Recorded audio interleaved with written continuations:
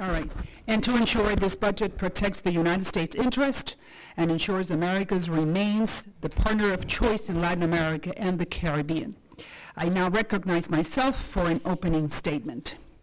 And thank you to all of you for being here and this afternoon. President Joe Biden has taken every opportunity to ignore our allies in Latin America. And I'm going to explain my strong language with examples.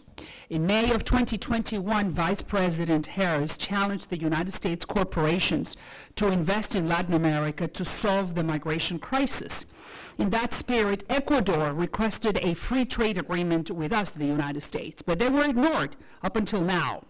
Until today, Ecuador is the only country on Latin America's Pacific coast that does not have a free trade agreement with the United States. As well, Uruguay pleaded for a trade deal. Despite their democratic record and strategic location, they have been ignored up until today. As a consequence, last year, both countries took their business elsewhere, meaning China. Meanwhile, the Chinese trade with Latin America has exploded from $12 billion in 2000 to $495 billion last year, making it the biggest trading partner in the Western Hemisphere. That is very troublesome. By contrast, the Oval Office has graciously welcomed Colombia's President Gustavo Petro, a socialist, Argentina's President Alberto Fernandez, whose VP Cristina Kirchner is among the most corrupt politicians in South America, and Brazil's President Lula da Silva, who was sentenced to 12 years for corruption before returning to power. This administration, unfortunately, has denied that welcoming gesture to some conservative presidents since entering the White House. For example, Guatemala's President Giammattei told me personally over the phone that he felt disregarded by President Biden. We know Guatemala is a critical choke point on the path through Central America, and it holds one of the keys to ending illegal immigration at our southern border. But the White House has ignored them as well, sanctioning some of Guatemala's top government officials. Let's go to the Caribbean, where our ally, President Abinader from the Dominican Republic, has been overlooked despite his aggressive anti-corruption measures and economic growth. He has cried over the phone to myself again for help to end the humanitarian crisis in Haiti, his neighbor. But we abandoned the Dominicans and the Haitians and hoping for the Canadians to step in, but they never have. On top of that, the White House issued a travel ban that labeled the Dominicans racists, damaging their tourism for 6 months. When I asked Secretary Blinken to provide evidence of that racism, nothing was presented, but thankfully the ban has been lifted. Now let's go to El Salvador, where President Biden also rejected a visit from President Nayib Bukele. President Bukele inherited the most dangerous country in Latin America, and in 3 years, he's made it a safe haven for tourism and for investment. He dismantled gangs, reduced the murder rate by 60%, and opened the country for business. El Salvador's economy has raised historical averages for the second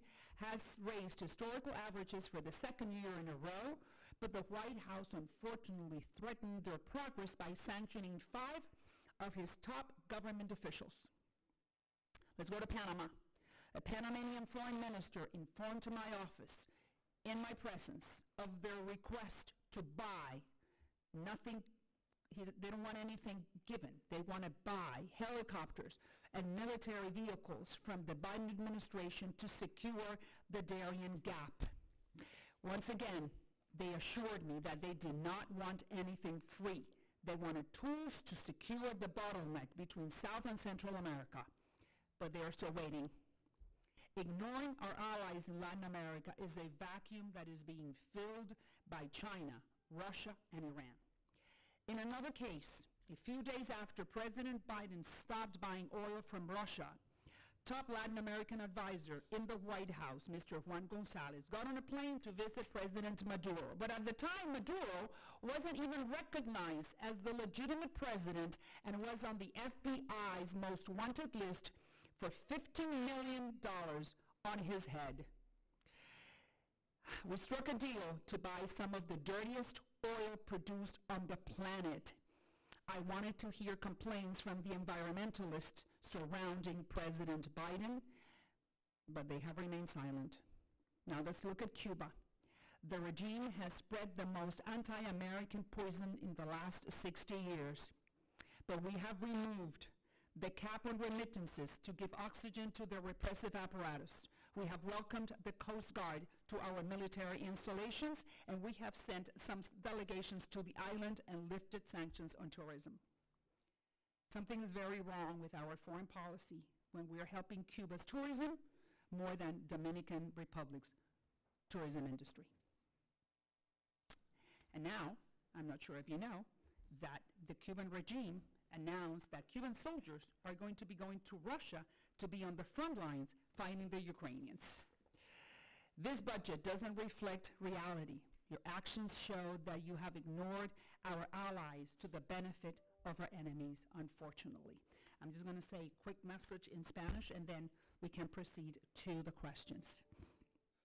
A los países de América Latina, les pedimos disculpas por el maltrato y menosprecio que han recibido por parte de la administración del presidente Biden. Es inconcebible que los Estados Unidos ignore a los aliados del hemisferio que han demostrado los mismos valores de libertad, democracia y libre mercado que defendían los padres fundadores de este país. Este comité tiene un compromiso de levantar sus voces en el corazón del Congreso Federal.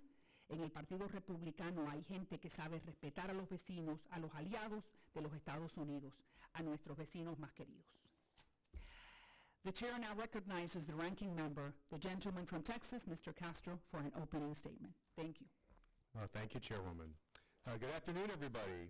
It's great to be here today at our subcommittee's budget hearing to examine the Biden administration's request for funding towards our nation's foreign policy priorities in the Western Hemisphere. I've long said that our neighbors to the south are our most important allies. We're united by shared bonds of culture and heritage and by economic cooperation that supports millions of jobs here in the United States and also millions of jobs in Latin America and the Caribbean. It's not only beneficial but essential that we work with our neighbors on issues from migration to democracy promotion and security cooperation. This budget request shows that the Biden administration is prioritizing our engagement with the Western Hemisphere. As the 2022 National Security Strategy says, quote, no region impacts the United States more directly than the Western Hemisphere, unquote. And I'm going to lay out a few of the issues that I believe the administration needs to prioritize, and I look forward to hearing from the witnesses on their own approach. The first is fentanyl. Fentanyl, as you all know, is a serious challenge to public health, and my heart goes out to the Americans who have lost friends and loved ones to the fentanyl epidemic. They deserve real solutions that address the threats of transnational criminal organizations and invest in a broader public health response that tackles demand-side issues as well. Unfortunately, some of the recent ideas proposed by some of my colleagues, including bombing the cartels or putting American soldiers at risk in Mexico, are not serious or credible ideas. Therefore, I look forward to hearing from our witnesses on how the United States and Mexico have continued to cooperate on and address these concerns through concrete, impactful, and focused efforts. Second is armed trafficking. Just as we look to work with the Mexican government to fight fentanyl trafficking, I believe we need to do more to stop the trafficking of firearms from the United States into Mexico. The vast majority of weapons used by cartels in Mexico and the Caribbean originate in our nation, the United States. No effort to take on these cartels is serious if we don't address this issue. I authored the Armless Act to align U.S. government efforts to combat the trafficking of firearms, and earlier this year, I requested that the U.S. Government Accountability Office produce a comprehensive report into firearms trafficking into the Caribbean. The United States needs to acknowledge the role our weapons play in perpetuating violence in these countries, and I look forward to hearing from our witnesses on progress made on this issue in the last few years. Next, migration. The Western Hemisphere is currently facing the biggest migration crisis in decades, fueled by political turmoil, failing institutions, and climate change. But the reality is, the majority of displaced people in our region are not at our border. They remain within other Latin American countries, like Costa Rica, which has welcomed hundreds of thousands of Nicaraguan migrants, and Colombia and Ecuador, which have provided temporary status for millions of Venezuelans. While 7 million Venezuelans have been displaced in recent years, 6 million of those remain in the Latin American region, not in the United States, and not at our border. Our neighbors have stepped up, and they want to do more, but they also need our help. I think there's an issue with the audio. No, we're hearing fine.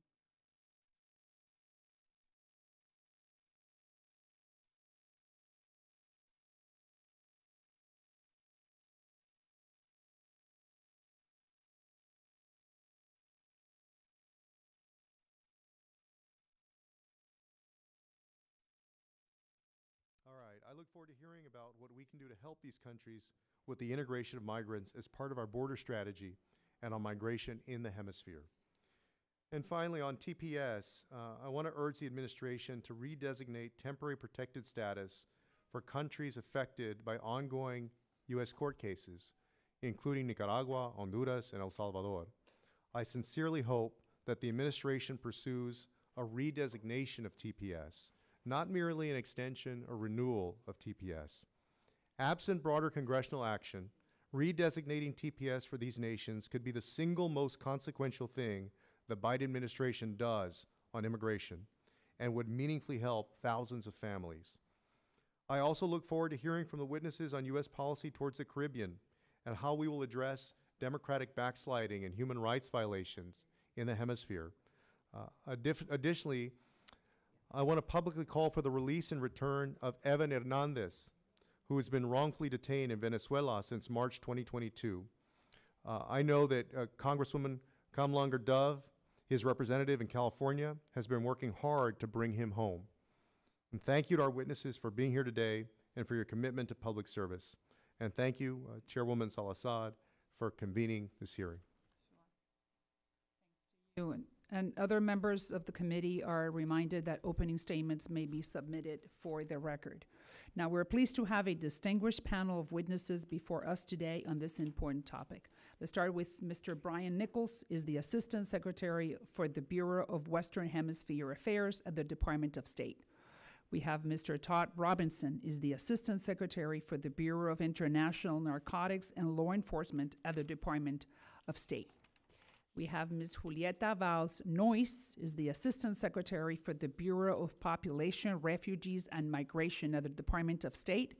And Ms. Marcela Escobari is the Assistant Administrator in the Bureau for Latin America and the Caribbean at the United States Agency for International Development. Your full statements will be made part of the record, and I will ask each of you to keep your spoken remarks to 5 minutes in order to allow time for members' questions. Now, I recognize Assistant Secretary Nichols for his opening statement. Welcome, sir. Thank you, Chairwoman Salazar, Ranking Member Castro, and distinguished members of the subcommittee for the opportunity to speak with you about the administration's proposed FY24 budget for the Western Hemisphere. The Western Hemisphere is experiencing the most pivotal moment in the last 30 years. The ability of the United States to advance its national security interests at a time of dynamic change while continuing to galvanize regional action in response to regional and global challenges requires a clear articulation of our approach to the Western Hemisphere that supports accountable and representative democracies, a prosperous middle class, thriving communities, and sustainable development.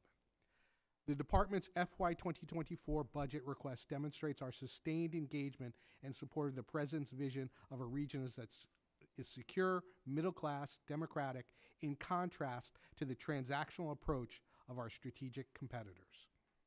More than in any other part of the world, competition between major powers in the Western Hemisphere directly affects the prosperity and security of the United States and our people.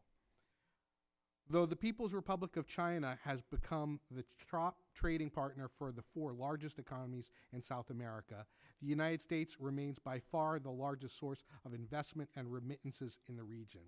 However, to compete more effectively, the United States will employ the full toolkit at our disposal. Similarly, 21 Latin American and Caribbean countries have signed on to the Belt and Road Initiative, or BRI. But the expansion of BRI has also brought with it buyer's remorse for many countries in the region. Countries tire of China's lack of transparency and its disrespect for norms and freedoms that characterize its commercial engagement. Nations bristle at the PRC's absence of engagement and consultation with non-state stakeholders, including civil society, that underpin regional support for democracy. Worse still is the widespread understanding that PRC offerings always come with strings attached. By contrast, most of the countries in the Western Hemisphere view the United States as a partner of choice on matters of governance, rule of law, trade, and human rights. Now they want us to present a viable alternative to Chinese economic engagement. It is vital that we answer their call. Our proposed budget will use diplomatic engagement and foreign assistance strategically to build partnerships in areas of common interest. We are doing that through the America's Partnership for Economic Prosperity. We will create compelling conditions for U.S. companies to do business, help our partners analyze the risks of working with strategic adversaries, and develop safeguards against cyber attacks, illegal resource extraction, and other malign activities. These investments are vital to our neighbors' safety, prosperity, and democratic future, as well as our own. This budget prioritizes comprehensive solutions to address the political, economic, and security challenges driving irregular migration.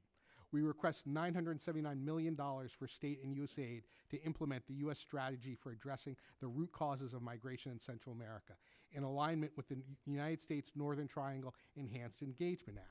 The budget also includes $184 million for programs that advance legal pathways, integrate migrants, and stabilize communities that host them.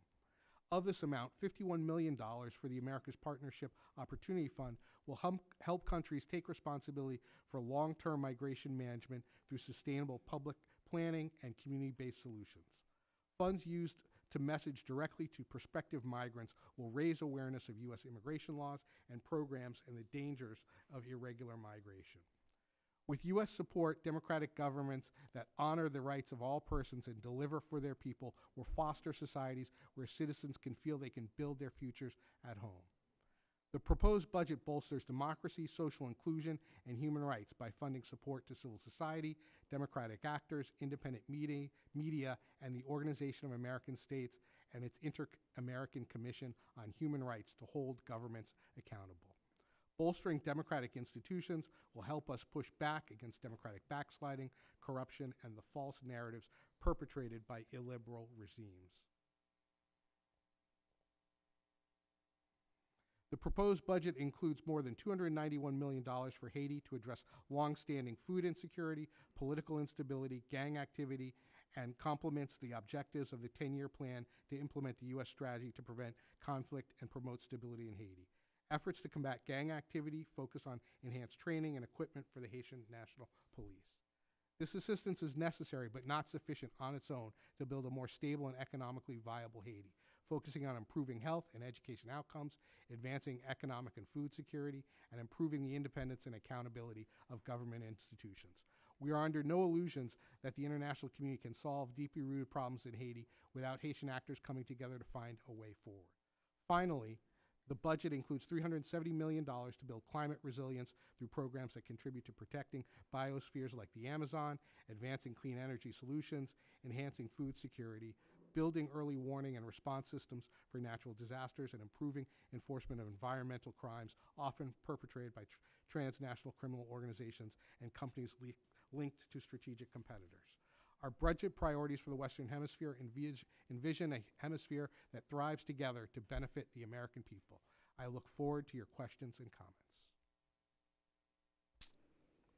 Thank you, Assistant Secretary Nichols, and now recognize Assistant Secretary Robinson for his opening statement. Welcome. Thank you, Chair Salazar, Ranking Member Castro, and distinguished members of the committee. Thank you for the opportunity to testify before you today. The Bureau of International Narcotics and Law Enforcement Affairs, INL, is responsible for nearly $1.4 billion of foreign assistance globally under the International Narcotics Control and Law Enforcement Account request. This includes $536.5 million in INCL funding for the Western Hemisphere. It's about 38% of the total INCL request. Countering the flow of fentanyl and its precursors is a top priority. The CDC estimates nearly 110,000 people in the United States died of a drug overdose in 2022, with a majority involving fentanyl. The State Department is leading a global response to the synthetic drug challenge by disrupting transnational criminal organizations' ability to produce, traffic, and profit from these deadly substances. Most fentanyl seized in the United States is trafficked through Mexico using diverted precursor chemicals sourced from the People's Republic of China. Our cooperation with Mexico is critical to the success of our efforts to combat the fentanyl crisis. We recognize that disrupting the flow of precursor chemicals is crucial to, including engagement with the PRC and others to better track and control these chemicals. We believe INL is implementing programs that are making an impact against fentanyl. For example, we've provided more than 500 canines to Mexican agencies to assist in seizures of fentanyl and other drugs. Since 2019, these canines have seized nearly 485,000 fentanyl pills, representing tens of thousands of lives potentially saved. We also cannot ignore other counter-narcotics challenges in our hemisphere. Our approach in Colombia and Peru has evolved from a focus on just cocaine reduction into a balanced approach addressing factors enabling production and trafficking. This includes promoting rural security, justice and development, drug demand reduction, and addressing corruption and money laundering. In Ecuador, with INL's assistance, the government has launched a specialized court with jurisdiction over drug trafficking, human trafficking, kidnapping, and money laundering cases. In Haiti, INL is building the Haitian National Police's capacity to counter the violent gangs driving instability. In the Caribbean, through the Caribbean Basin Security Initiative, INL programming reduces illicit narcotics trafficking and illicit firearms, disrupts organized crime, and promotes regional cooperation. In Central America, INL efforts focus on reducing the governance and security drivers of irregular migration, programs to improve community policing and engage youth deter gang influence and crime. Corruption and impunity siphon resources from the communities that need them, enabling insecurity and robbing citizens of economic opportunity. INL works with partner nations to identify and prosecute this corruption. In many countries in our hemisphere, anti-democratic governments are closing the space for productive engagement. We thus have increased our collaboration with local civil society and independent media to combat the corruption, crime, and impunity threatening the region. Finally, INL ensures partners in the region remain committed to the rule of law and rules-based systems. They need to be aware of the risks to partnering with the PRC as opposed to the benefits of the United States as their security partner of choice. Getting ahead of all of these threats requires strategic and innovative thinking. The challenges before us are immense, but I am confident we can address them together to keep our country and people safe. Thank you for the opportunity to testify before you. I look forward to your questions. Thank you, Assistant Secretary Robinson. I now recognize Assistant Secretary Valls Noyes for her opening statement. Good afternoon, Chair Salazar, Ranking Member Castro, and distinguished members of the subcommittee. I'm pleased to be here with my colleagues to speak about the critical work that we are doing together in the Americas. My remarks here summarize the written testimony I already provided. As we gather today, Western Hemisphere governments are confronting the largest displacement crisis in history. Of the more than 100 million people forced to abandon their homes, families, and livelihoods globally, some 20 million are in this hemisphere, including more than 7 million Venezuelans. The problem is complex, it is growing, and it is increasingly clear that no single country can tackle it alone. This is why 20 other Western Hemisphere leaders joined President Biden in endorsing the Los Angeles Declaration on Migration and Protection on the margins of the Summit of the Americas last year. The LA Declaration calls for regional approaches to address migration challenges and make progress on shared priorities. We are already seeing progress. In response to growing needs, the Bureau of Population, Refugees, and Migration provided nearly $580 million in humanitarian assistance for the Western Hemisphere in fiscal year 2022. This assistance helped deliver life-saving aid like water and emergency health care to refugees, asylum seekers, and other vulnerable migrants. It also supports integration and livelihoods programs to countries throughout the hemisphere to provide solutions closer to home for displaced people who might otherwise pursue dangerous migration onward, including to the United States. It funds capacity building work to develop effective and efficient asylum systems in partner countries. It gives local communities resources to respond to migration and forced displacement.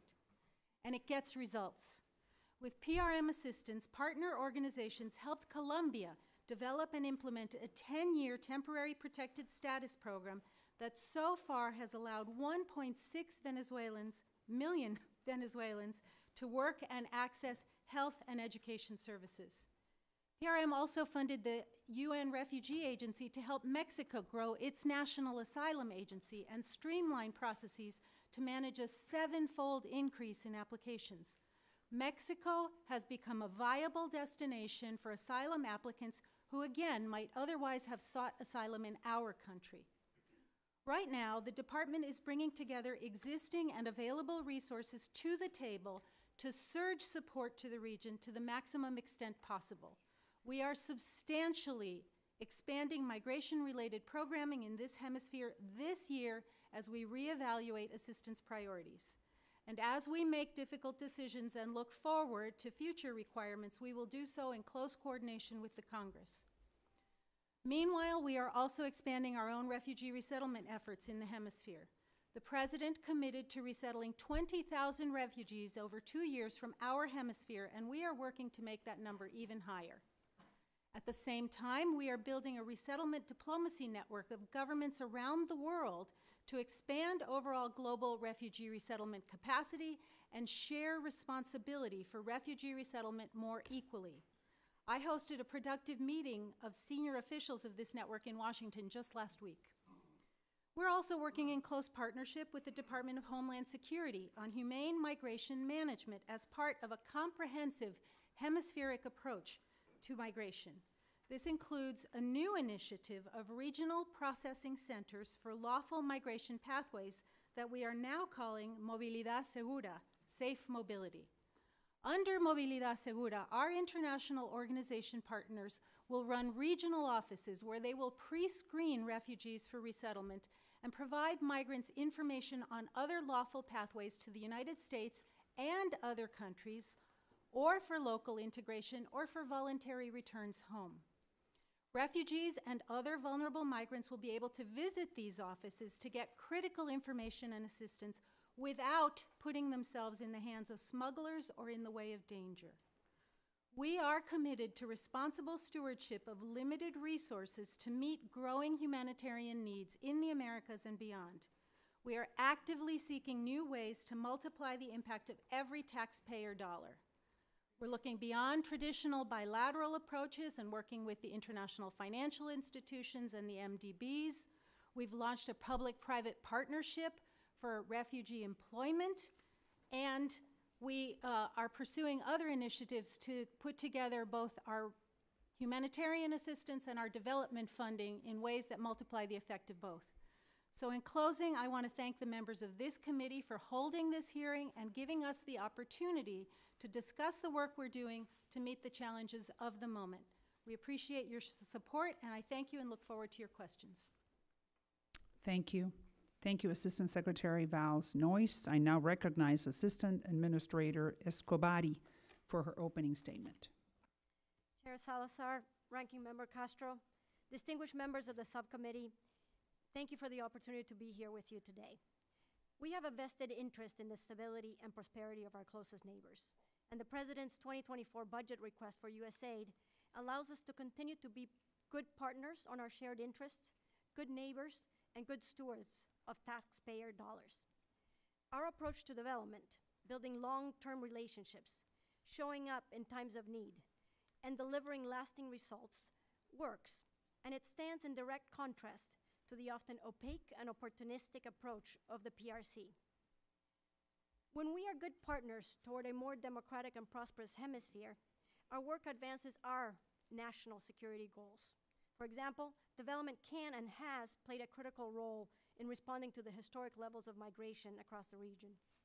USAID's holistic approach complements broader USG efforts by first addressing the root causes of migration and giving people the option to stay in their communities. We're creating economic opportunity and tackling insecurity and corruption. Our work is helping women like Mercedes, who I met last month in Guatemala, turn her subsistence farm into a business that is now prosperous enough to enable her husband, who had migrated abroad, to come home. Second, our support of H-2 visa programs helps people come to the U.S.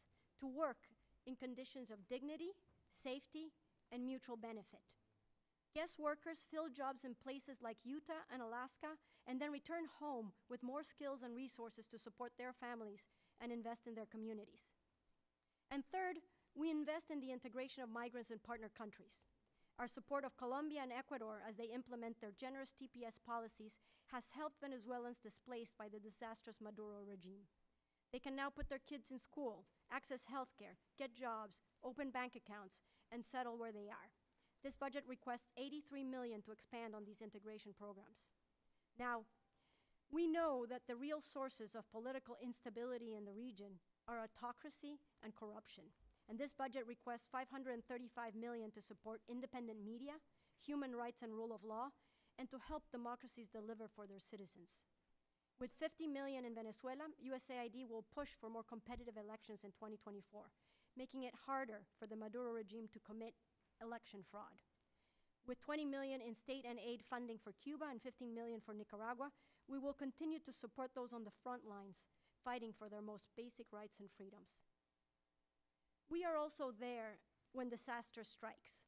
In 2022 alone, USAID provided $500 million in emergency response in 12 countries. We responded to floods in Peru, the earthquake in Ecuador, volcanic eruptions in St. Vincent, forest fires in Chile, and much more. We continue to support the Haitian people, whose lives have been upended by gang violence. USAID is reaching 700,000 Haitians with food and supports over 150 health clinics, which most recently helped limit the outbreak of cholera. $246 million in FY24 for Haiti will allow us to meet these urgent needs while we work toward a diplomatic solution on security. We know that our aid will always be small relative to the size of the challenges. So we focus on solving market failures and piloting solutions that local governments and companies can then adopt and expand. With modest loan guarantees, we helped unlock over $1 billion in commercial bank finance for small businesses in former conflict zones in Colombia. We piloted new carbon markets and 24-hour courts to combat gender-based violence, which now continued forward on their own. This budget will also allow us to double down with neighbors who embrace reform, like the Dominican Republic. We are helping them carry out transparent public procurements that facilitate investments in strategic infrastructure like the Port of Manzanillo, which is now allowing the DR to capitalize on nearshoring opportunities. We seek to make investments that generate impact far beyond our dollars. During my recent trip to the region, I heard repeatedly from our partners that now is when we're needed the most. With an uneven economic recovery and democratic values under attack, our allies have asked for our help. USAID is prepared to give it, and this budget will make that possible. Thank you for this subcommittee's commitment for Latin America and the Caribbean, and I look forward to your questions. Thank you. Thank you, Assistant Administrator Escobari, and now I recognize myself for 5 minutes of questioning. I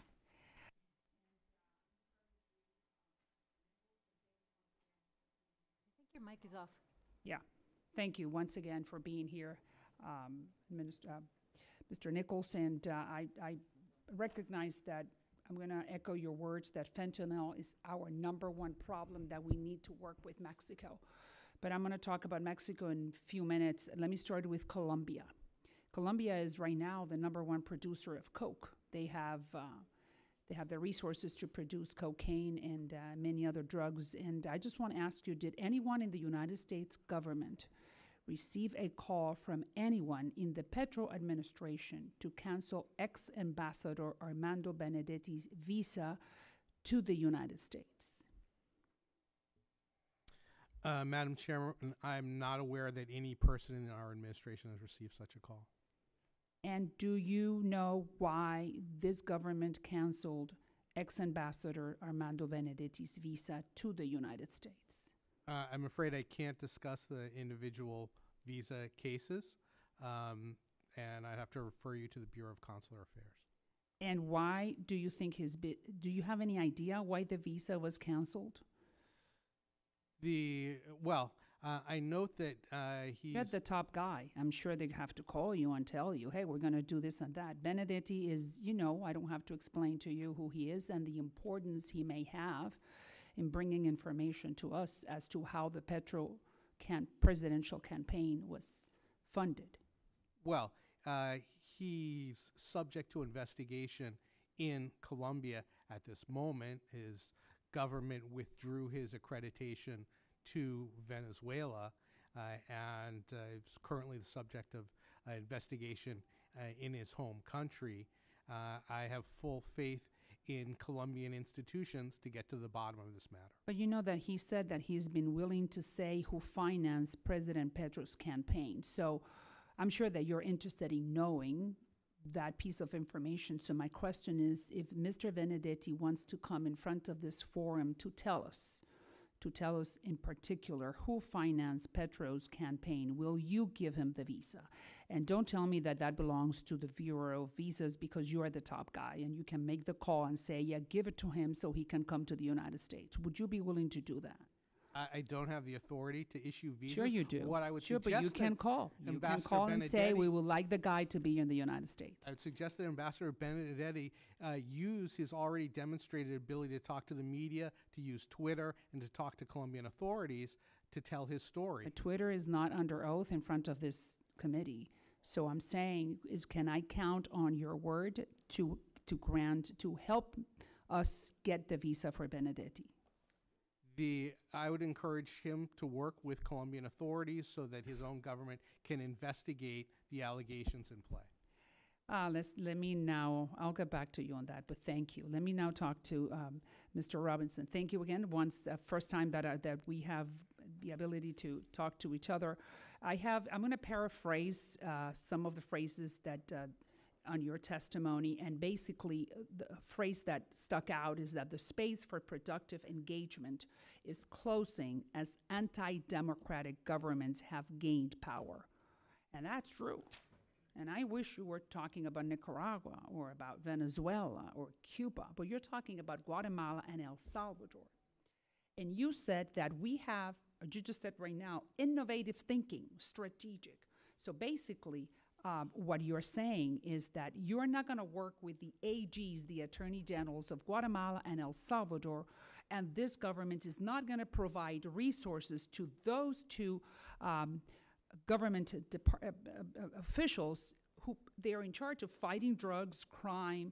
So you're going to be canceling two of the key countries in Central America. Why? Thank you, Madam Chair, for the question. The short answer is we continue to work with both of those governments on issues that are important to us, including counter-narcotics. But you said that you're not going to work with their AGs. I have not said we're not going to work with our AGs, but I would note that I think both AGs have been sanctioned by the Biden-Harris administration for either anti-democratic or corrupt But issues. listen, you have a lot of anti-democratic people at governments in this hemisphere, starting with people that you work with all the time. Venezuela, we're buying oil. Cuba, we're sending delegations. And Nicaragua. So I understand that there are no saints in the hemisphere, but we have to work with El Salvador and Guatemala for our own benefit and our own interests, right, of stopping fentanyl. So how can we work with these two governments that, according to your statement, you're not going to work with their AGs because of those anti-democratic governments? What I would say is we in fact are working with both of these governments. We're working with them on migration issues. We are working with them on counter-narcotics issues. We are supplying them with technical assistance and equipment that they need to go after the narcotics traffickers that are trafficking drugs, precursor chemicals. So you're people. backtracking your statement that you are going to work with the AGs. We have been.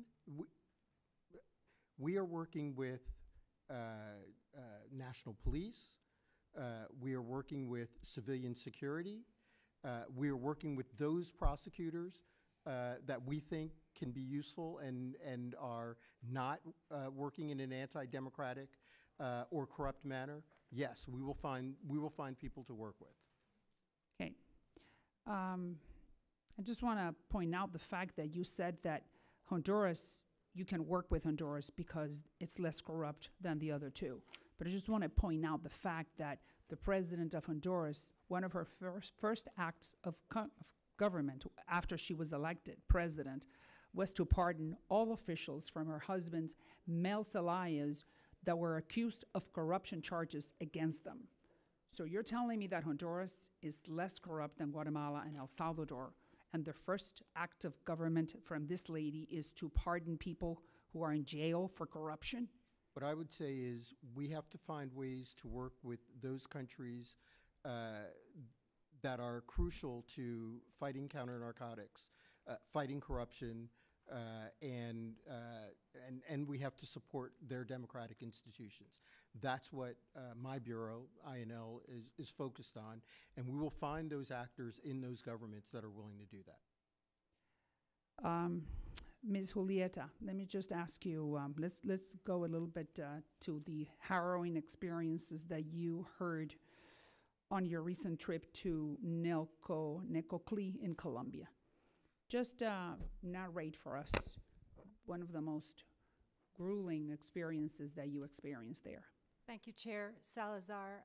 I visited Colombia in March and met with our international organization partners who are doing a lot of work to help support integration and capacity building for Colombian authorities. But I also had the opportunity to visit the beachfront town of Necoclí, which is basically the entrance point into the Darien Gap. It's a beautiful little beach town, and it was one of the most awful mornings of my life. And tell me. Because I saw hundreds of people massed there who had spent all of the money that they had sold everything, given up everything that they had in order to try and find a better life for their families, and in doing so had put themselves in the hands of criminal organizations to try and smuggle them through this jungle, this otherwise impenetrable jungle. And it broke my heart because I saw people there with babies in strollers, carrying a few treasured possessions, and some of them, I think, naively thinking that it was just going to be a walk through a park, when in fact, they were going into a true tropical jungle with all of the dangers implicit in the wildlife and the insects and the snakes, but also the dangers that come from the criminal organizations. And some of the people who I saw, I am convinced, will never emerge from that jungle. They will be killed, they will be raped, they will be exploited. And that is just the beginning of the passage, because if they make it through the jungle, many of them will try to continue onward to try to make it to our border. Right. And that is why it is so important for us to find new, innovative solutions like these safe mobility offices that we're trying to establish around the region, so that the criminal organizations no longer have the ability to meter this. That's what we're all trying to do. Thank you for your, okay, I'm going to now recognize Ranking Member Castro for 5 minutes. Thank you. Thank you, Chairwoman.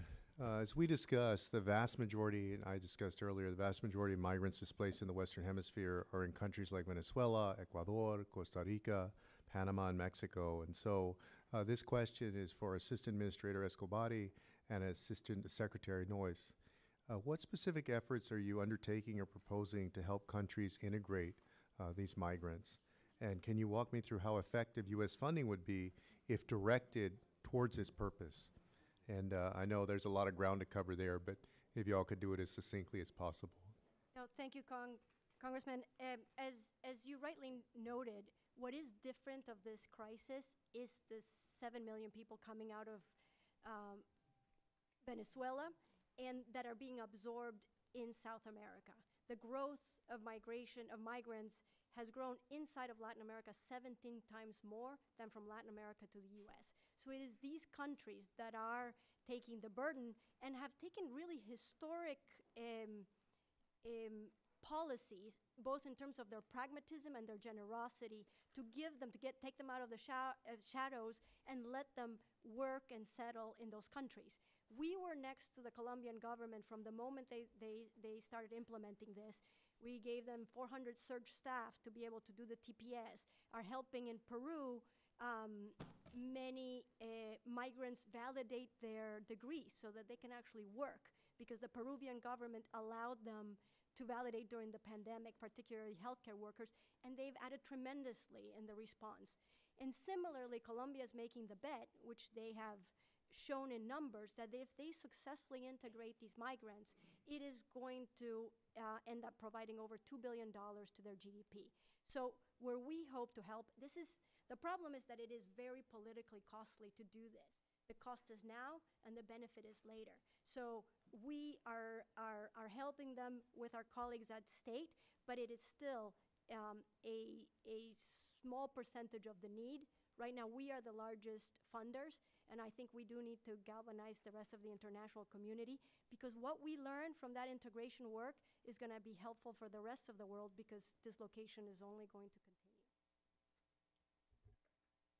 So I would just jump in to thank the Congress for the appropriations that it has delivered to allow us to provide support to these countries for the life-saving work that they're doing over the last, since 2017, the United States has provided $2.8 billion worth of humanitarian assistance to support Venezuelan migrants in 17 countries. And as a result of that support, most of those Venezuelans have stayed in the Americas, where there are perhaps more cultural affinities, linguistic affinity, and they're closer to home, because the majority of them, what they really want to do is to return safely one day to their country. But right now, that's just not possible to a place like Venezuela. Nicaraguans are also leaving. There are people leaving from other countries in our hemisphere. So all of the support that you generously appropriate to allow us to support these people helps keep people closer to home and closer to a longer-term solution. Oh, thank you. And I think the Chairwoman has generously said I can go over 2 or 3 minutes on these remarks. And no, thank you. And in that spirit, I wanted to respond to some of your opening statements. As you can imagine, you know, we have a bit of counter takes on some of it. And just wanted to go through some of those countries and kind of what we're seeing in terms of engagement. On Guatemala, you know, elections are coming up on June 25th. And Guatemalan judges, largely perceived to be under the influence of President Giamatti, have banned 4 of the top opposition presidential candidates from participating. But the front-runner, conservative Pineda, was suspended from running 2 weeks ago. The other 3 candidates represented indigenous populations and were banned based on false allegations of bribery and embezzlement to links with drug cartels. And many democracy indexes have categorized Guatemala as a hybrid regime, just barely above authoritarian. The United States government has sanctioned numerous government officials for corruption, including Attorney General Porras.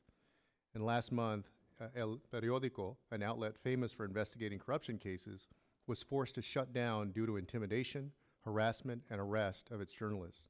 In Cuba, the Biden administration's re-engagement with Cuba has allowed for the restart of remittances, which is essential for survival and family reunification programs. The United States government is also better able to collaborate on law enforcement, migration, and economic opportunity. And Cuba has opened up its business and private sector to a level unseen in years. More and more Cuban entrepreneurs are advocating for the United States to support them and the people through lessened sanctions. Re-engagement with the Maduro regime has allowed the United States and its partners to better support the Venezuelan people. whether it's those who are trying to reunite with their family in the region or in the United States or fight for democracy. Negotiations in Colombia and Mexico have made meaningful progress, including through the agreed creations of a UN-monitored humanitarian fund that will provide support directly to the people from sanctioned assets. While providing Maduro with legitimacy with regard to Venezuela is dangerous, we must work to uplift democratic institutions and humanitarian access in that country. We support efforts to ensure Venezuela's 2024 election is as free and fair as possible following the end of the interim government led by Mr. Guaido, which means recognizing the legitimacy of the candidate chosen to run by the Unitary Opposition Party.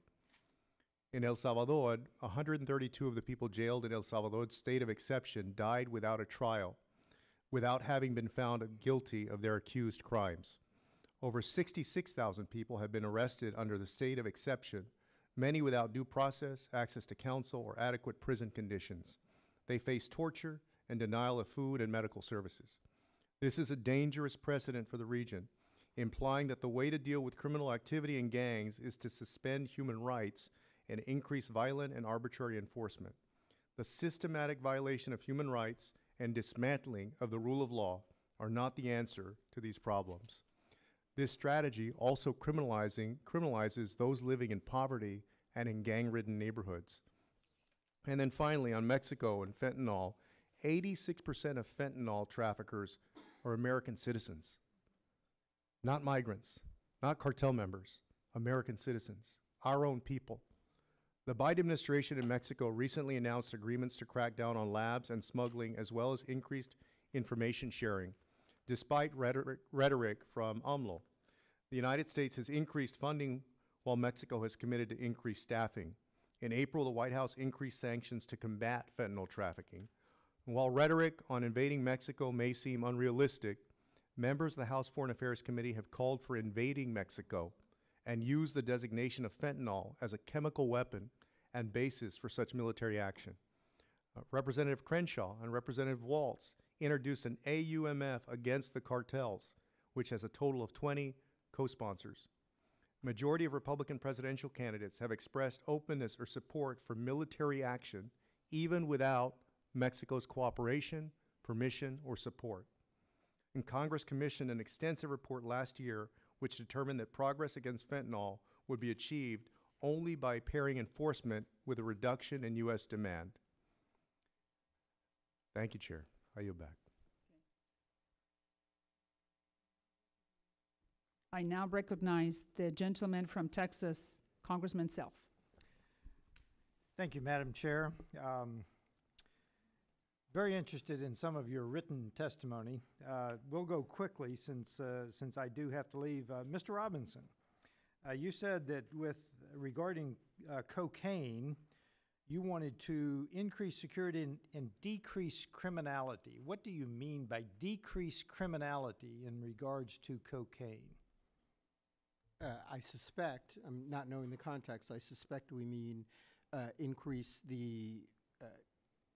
decrease the ability of people, the reasons for people to join in this criminality. When we think about Mexico, it is certainly a important trading partner. But I believe now we have determined that rather than the less than $100 billion, the cartel operations are now worth well over several $100 billion when we consider human trafficking, drug trafficking, sex trafficking. They've taken over the avocado crop, I think. So how in the world are we going to address that without direct action? I mean, y'all are all about soft power here. How in the world are we going to get at the cartels? And and here's the direct question, do you consider Mexico close to a failed state? I do not consider Mexico close to a failed state, number one. And there is direct action, number two. On both sides of the border, both the United States and in Mexico, our law enforcement people are facing these cartels every day, and they're dying on both sides of the border. So there is direct action going on. And I will say, while I admire your 200K resettlement, I think the number is probably closer to 5 million. under the Biden administration. I want to turn to Mr. Nichols. You testified that China is now the top trading partner for the 4 largest economies in South America, and yet we're by far the greatest source of investment. Does that not seem like an oxymoron to you? Thank you, Congressman. No, it does not. The issue is that a number of countries in South America are large commodity producers. So countries like Brazil sell soy, fertilizer, wheat. Mining countries like Chile, Peru are selling copper and other products to China. That's where the source of the trade is. U.S. investment in these countries creates high-value jobs in technology, services. We are providing manufactured goods.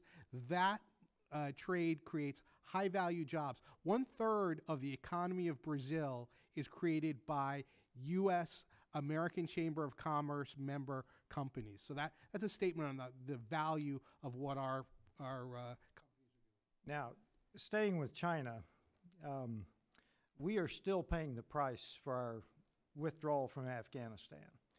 And I believe that one of the results of that may be that China obviously wants Taiwan back in the Chinese orbit, the communist Chinese orbit.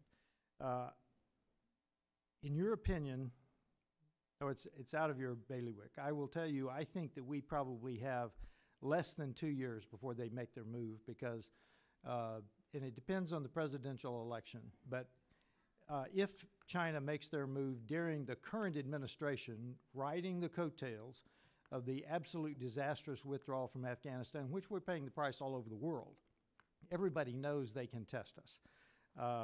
I think that what you have testified here is not enough. And the direct question for Mr. Nichols is, does this budget give you the opportunities to address the threat of China? And the threat of China, the most direct threat, shooting the closest wolf to the sled, would be deterring them from Taiwan. Well, thank you, Congressman. Our budget does provide us with crucial tools to deal with PRC incursions into our hemisphere. It allows us to strengthen our partners' democracies, to give greater access to education, health care, to provide more opportunities for infrastructure development, and to build resilience in democracies that are under pressure from the PRC and other strategic adversaries. How many countries in Central and South America have broken ties with Taiwan over the last 2 years? So 2. Just 2. So but we need to do as much as we can to talk about values in our hemisphere and to make sure that countries appreciate the importance of a strong democratic partner like Taiwan. My time runs short, Mr. Chairman. Thank you, Chairwoman. Thank you.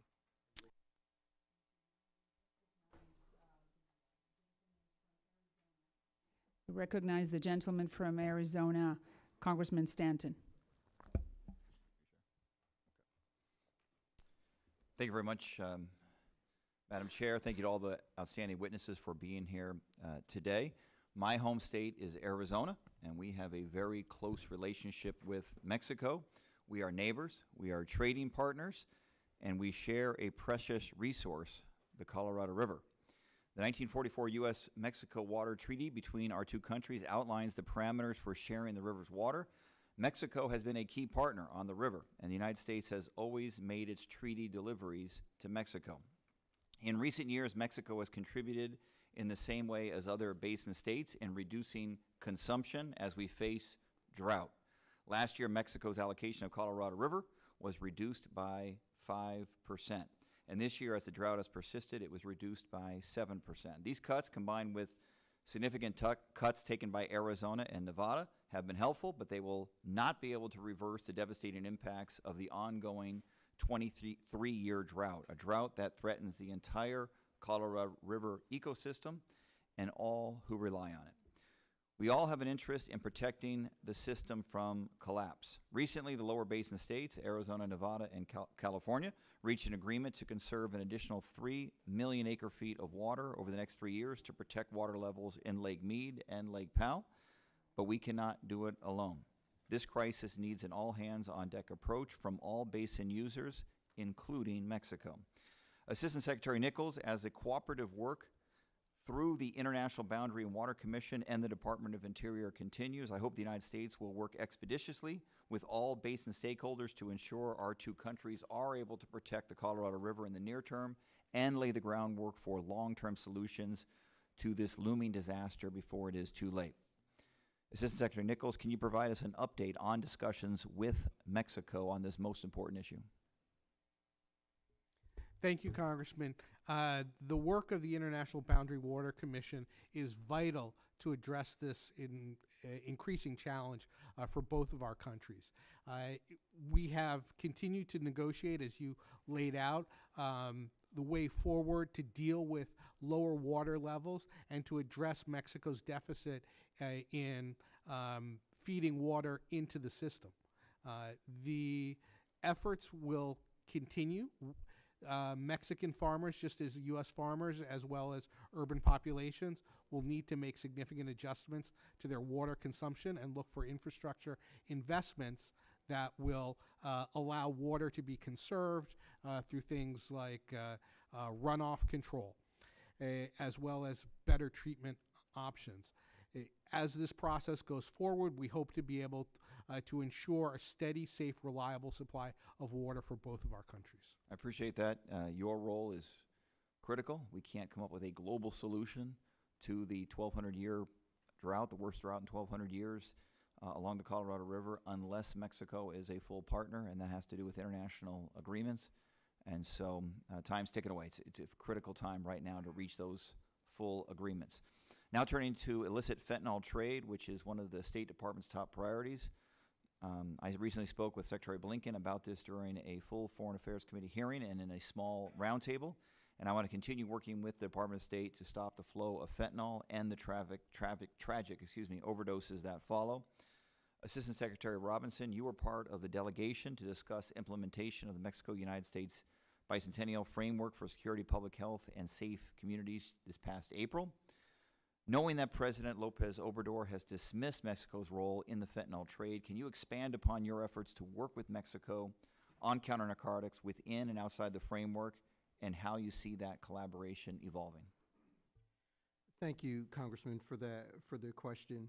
The fact is, the Department of State, Department of Homeland Security, and the Department of Justice are all working together in an interagency fashion with our counterparts in Mexico on things like technology, making sure that they're not using Chinese PRC technology at the border.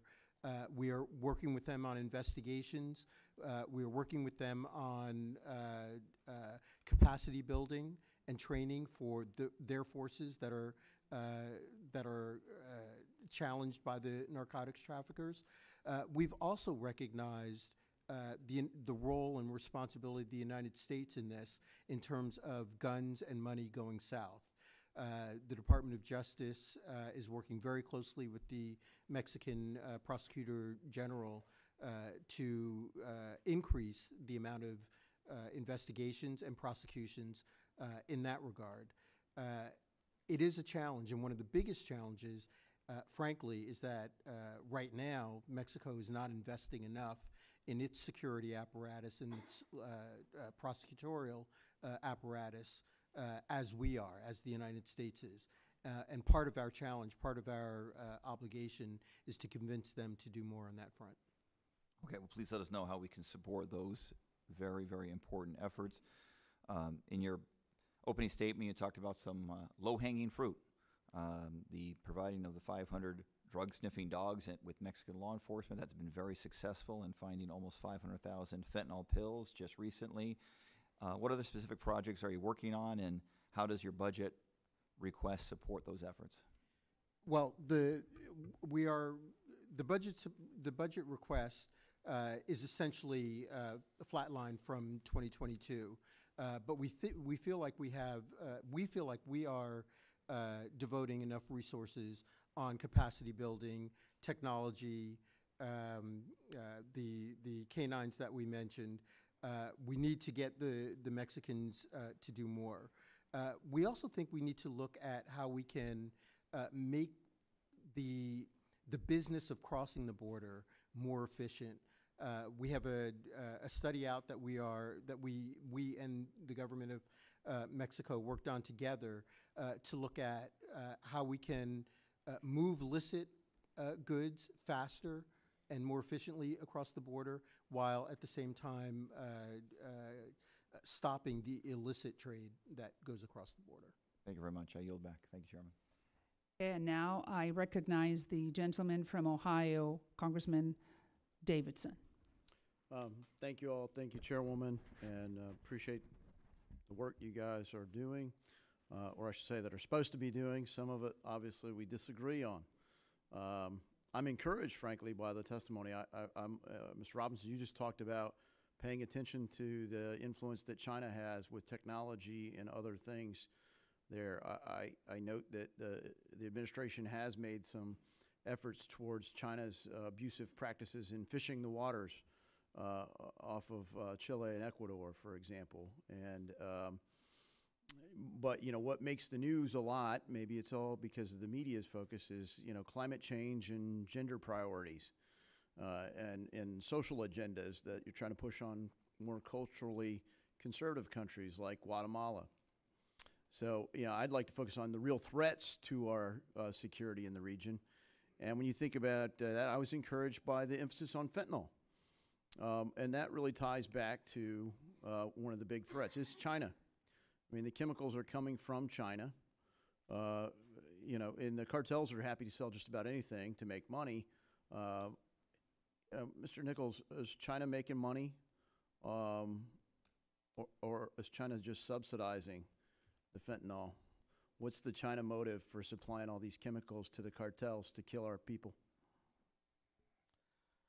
We've raised our concerns with China in a number of different fora. Chinese private companies take advantage of the opportunity to sell chemical precursors to, as well as from other countries, India, for example, sell chemical precursors to illicit organizations in Mexico, which are used to produce fentanyl.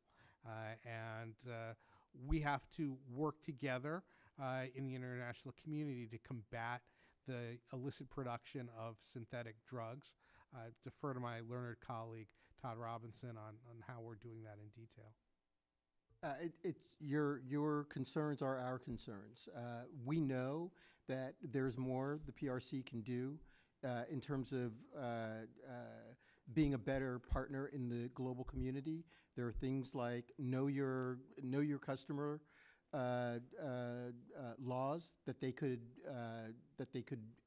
implement. If we hooked them up with an OFAC regime and sanctions on the companies that are supplying these chemicals and the individuals affiliated with them, would that help the effort? Well, not only will it help the effort, it is helping the effort. We have just over the last few weeks sanctioned a number of Chinese private PRC private companies that we know are illicitly trafficking precursor chemicals. And can that continue into Mexico, Central and South America, for the individuals that take possession and delivery of these chemicals? Absolutely. Absolutely. I'm encouraged by that, and so thanks for your efforts there. And, you know, Mr. Nichols, when you look at, you know, big challenges in the Western Hemisphere and the role of China, historically the U.S., you know, had something referred to as the Monroe Doctrine. We took a special interest in the entire Western Hemisphere. And, you know, there were positive attributes to that, negative connotations, certainly of a reference to the Monroe Doctrine. But the America paying, you know, a principal interest in the Western Hemisphere seems to have waned. We seem to have become more passive over a long period of time. And China has used that. They've definitely grown their influence in a way that historically the United States didn't really tolerate. When did that change in your estimation, and why? The President's budget provides or requests a 20% increase in funding for our programs in this hemisphere. Last year, President Biden hosted the leaders from across our hemisphere in Los Angeles for the Summit of the Americas.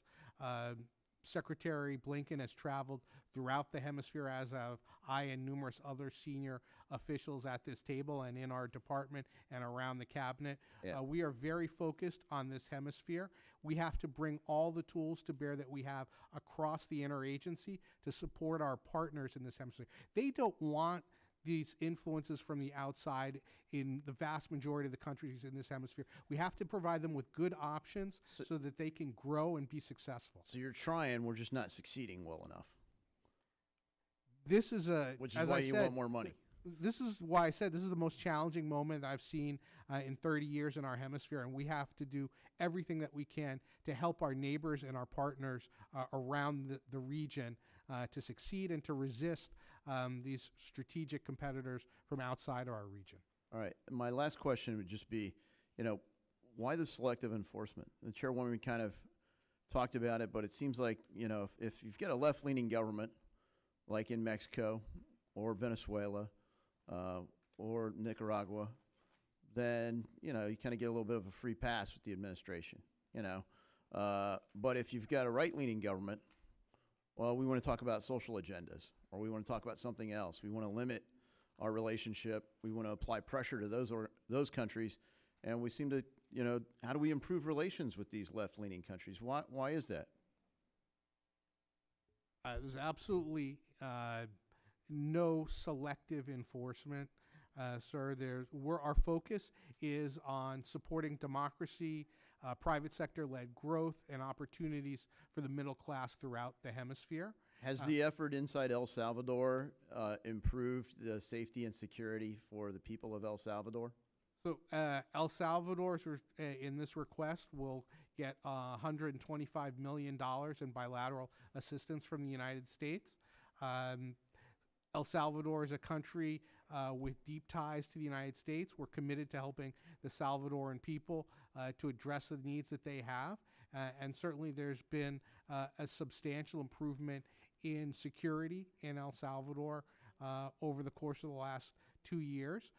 But there are also significant concerns about due process and respect for human rights in El Salvador. And we have to balance those things and act in our interest, which is why we're the leading provider of foreign assistance to El Salvador and have been for a generation. Thank you. Appreciate your answers, and best of success in your efforts. And now recognize for 5 minutes the gentlewoman from California, Kamal Dove. Thank you, Madam Chair, and thank you to our witnesses for being here today. I also want to thank Ranking Member Castro for mentioning the continued wrongful detention of my constituent, Avon Hernandez, who was imprisoned by the Venezuelan government last March, and I will say that we need to bring him home. I, too, want to talk about real issues that no one seems to care about. I have 4 questions, and I hope y'all will be succinct because I don't have a lot of time. So the first issue is Haiti. Assistant Administrator Escobari, the administration recently released a 10-year country plan for implementation of the Global Fragility Act in Haiti. And how does Phase 1 differ from our existing efforts to bolster Haiti's security, and what is the timeline to launch and implement this part of the strategy? Thank you, Congresswoman, for your interest and commitment to Haiti. The situation is terrible and untenable, and what the GFA has allowed us to do is create this 10-year plan, understanding that the situation is continuously changing. The difference is really, we've always worked closely with our interagency partners, but I think it has taken it to a different level. We are in daily contact with INL and thinking about how our programming can complement their support with the Haitian National Police. So we are about to launch our $12.5 million citizen security project that is part of the GFA, and the idea is for it to really tightly complement as communities are supported by the HNP. We can come in with youth programs and community resources so that that piece can be maintained. Well, it needs to be sustainable. I mean, we have to find some partners and just commit people to countries to standing in the gap and helping Haiti, because no one has helped Haiti since Haiti freed itself. Okay, moving on. Abusing women. Latin America is plagued with some of the highest rates of gender-based violence in the world, and it's only worsened since the pandemic, and it's especially true for migrant women. So Assistant Secretary Noyes, how does Safe from the Start revisioned differ from and improve on its predecessor version? Thank you very much, Representative, for that question. Safe from the Start revisioned is a combined effort by the Bureau that I lead together with USAID's Bureau for Humanitarian Affairs. And what it does is focus on trying to prevent gender-based violence from the beginning of a crisis situation. And the way that, and it's been quite successful, the way that the revisioned, the updated version of the program works is to put more emphasis on the role of the women themselves in determining how they need help and to give them more ability and authority to do so. But combating gender-based violence is a key aspect of all of our programs. And the chair asked about my visit to Necoclí. When I was in Necoclí, I visited a program that really hit me because it was a gender-based violence program, and I got this sticker, which I've kept on my desk since then, and it says in Spanish, "Para, si te ama no te golpea, stop, if he loves you, he won't hit you." This is what those types of programs do. Thank you. Thank you for that. And I noticed that there's a request in there as well, a budget request. So right, I'm sure this is also part of the budget request. Absolutely. Yes, correct. Thank you. Correct. No, just to reinforce that USAID has this as one of our top priorities, exactly for what you said. It's the rates are untenable in Latin America, and some things are not improving, like teenage pregnancies, while they're improving everywhere else in the globe. So I actually, a few weeks ago, while I was in Guatemala, announced $54 million of programming on gender-based violence, and is focused on impunity, protection, education, and improving the judicial system, as well as protecting the victims. Great, thank you. Use up all the time, because I only have 5 minutes. I just want to say INL is also involved in programming for gender-based violence. Okay, great. Let's talk about the Caribbean. People don't seem to care about the Caribbean.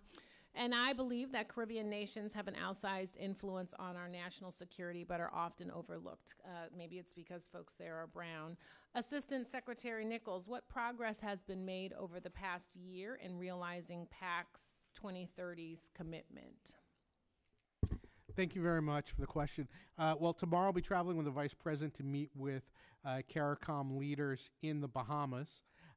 We have increased assistance and cooperation in the areas of energy, climate finance, access to sustainable agricultural practices, climate change resilience and adaptation with our Caribbean partners. We're going to redouble that effort. We're working to ensure that they have the tools that they need to succeed. We're cooperating in law enforcement areas, particularly to deal with narcotics trafficking and illicit weapons trafficking in the region. We're working on economic opportunity and prosperity across the region, but interestingly, the Caribbean has the highest growth rate in the hemisphere. Guyana is growing at about 40% a year over the last year. So this is a really exciting area. There are a lot of challenges that we have ahead.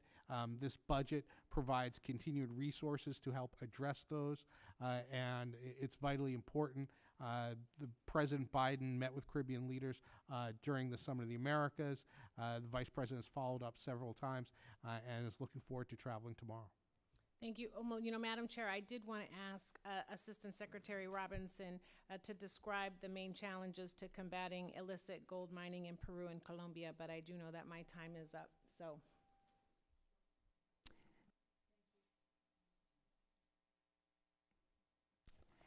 So I don't think we're going to go to a second round to the delight of our witnesses. We are going to, due to we're going to end the hearing, but due to technical difficulties, I have to recognize myself to redeliver my opening statements, which I'm going to make shorter. And once again, I want to thank all of you for being here and looking forward to see you at another time in the near future. So with your permission, I'm going to there was some technical issues that we needed to retape or redeliver my opening statement. So it is my opinion that President Joe Biden has taken every opportunity to ignore our allies in Latin America, and I'm going to explain why with few examples. In May of 2021, Vice President Harris challenged United States corporations to invest in Latin America to solve the migration crisis. In that spirit, Ecuador requested a free trade agreement with the United States, but they were ignored. Until today, Ecuador is the only country in Latin America's Pacific coast that doesn't have a free trade agreement with the United States. Uruguay pleaded for a trade deal as well. Despite their democratic record, they have been ignored. As a consequence, last year, both countries took their businesses elsewhere. They took them to China. Chinese trade with Latin America has exploded from $12 billion in 2000 to almost $500 billion last year, making it their biggest trading partners. By contrast, the Oval Office has graciously welcomed Colombia's President Gustavo Petro, who is a socialist, Argentina's President Alberto Fernandez, whose VP Cristina Kirchner is among the most corrupt politicians in South America, and Brazil's President Lula da Silva, who was sentenced to 12 years in prison for corruption before returning to power. Shockingly, this administration has denied that welcoming gesture to conservative presidents since entering the White House. For example, Guatemala's President Giammattei told me personally that he felt disregarded by President Biden. We may not like his policies, but we have to work with him.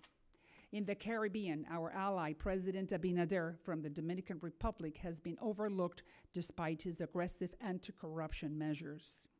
On top of that, the White House issued a travel ban that labeled the Dominicans racist, damaging their tourism industry for 6 months. And when I asked Secretary Blinken to provide evidence, nothing was presented. Thankfully, the State Department lifted that ban. President Biden also rejected a visit from President Nayib Bukele of El Salvador.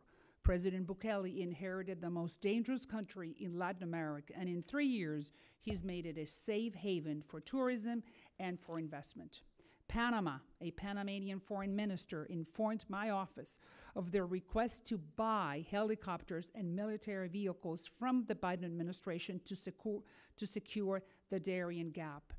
Panama didn't want anything for free. They wanted tools to secure the bottleneck between South and Central America, and they're still waiting. I believe that ignoring our allies in Latin America is a vacuum that is being filled by China, Russia, and Iran.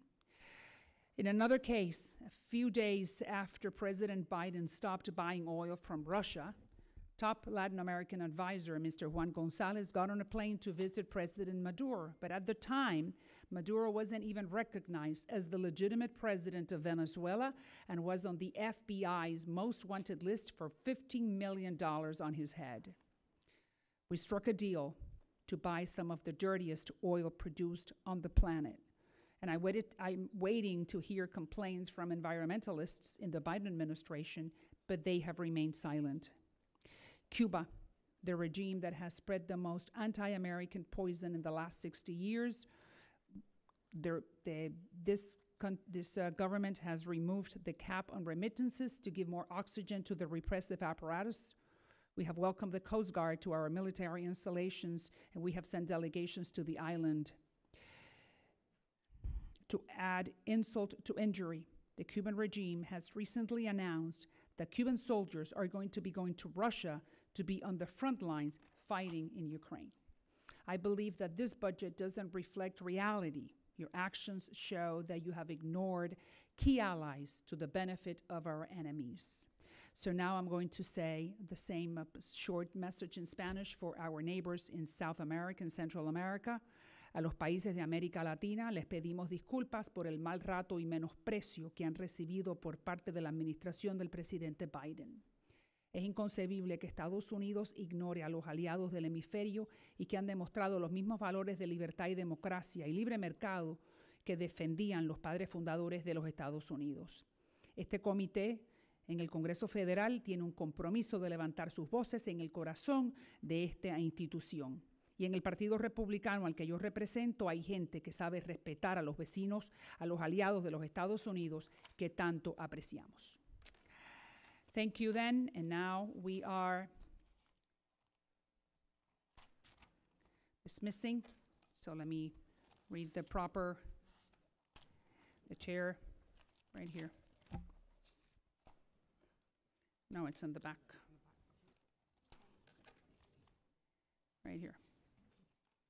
All right, so I thank the witnesses for their valuable testimony and the members for their questions. The members of the committee may have some additional questions for the witnesses, and we will ask you to respond to them in writing.